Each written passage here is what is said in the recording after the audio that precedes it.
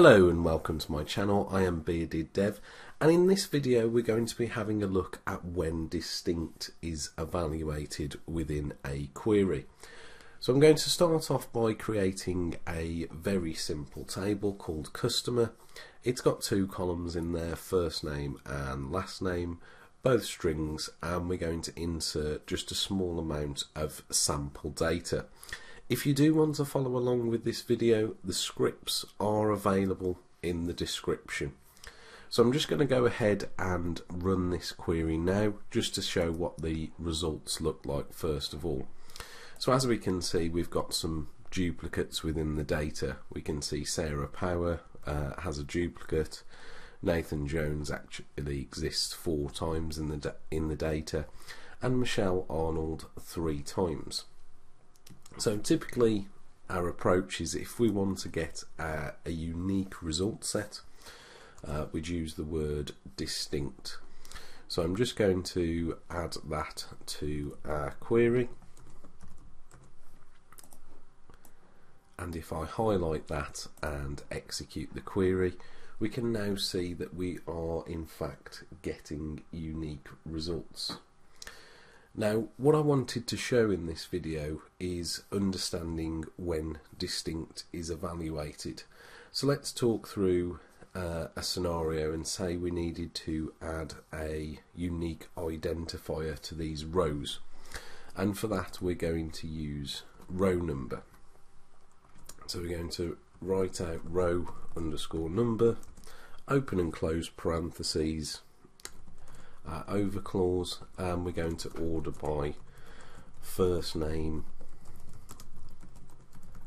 last name, and we're going to alias that as rownum and put the comma on the end.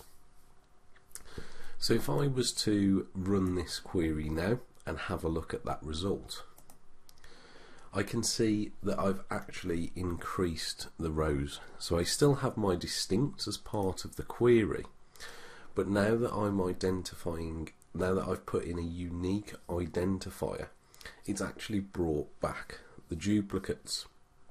So when we are working with distinct, we must remember that the columns within the select are done first, sometimes called the projection stage, and then once those results are generated, that is when the unique rows are calculated on top of that.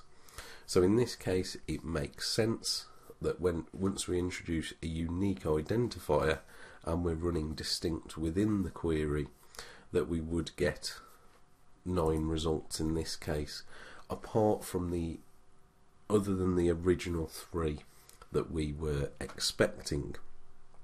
So let's have a look at the correct way to write this query. Let's say we do want to return our distinct customers, but then we do want to add a unique identifier. So we're going to remove the row number from the initial query. We'll go back to our distinct, so we've got 3. And what we're going to actually introduce here into the query is a derived table. So what we're going to do is write another select, and our select is going to be from this query result set, which should be clear once I write this out. So again, we're writing out our row number exactly the same as we did before. We're ordering by first name and last name, and we're going to alias that as rownum, and then we're going to select the first name and the last name, and then we're going to put from, open parentheses here to indicate this is a derived table, close parentheses after the query, and give that an alias as D. I'll just hide the results grid to show that on screen. So the derived table is going to return the unique set of first name and last name, and then we're going to be selecting from that derived table and adding a unique identifier using row number. And if we have a look at those query results there, we can see that that is exactly the results we are expecting. So it's important to understand that once the select has finished retrieving all the columns to meet the criteria, once that's done the projection stage, it's at that point the unique combinations of values are then processed and returned. So I'll just show that query again.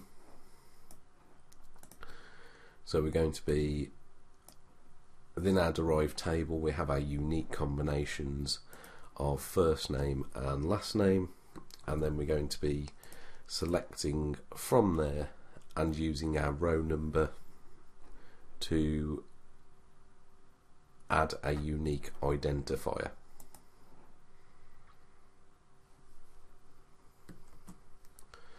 So I hope that has helped your understanding of when distinct is evaluated within T-SQL. Thanks a lot for watching the video.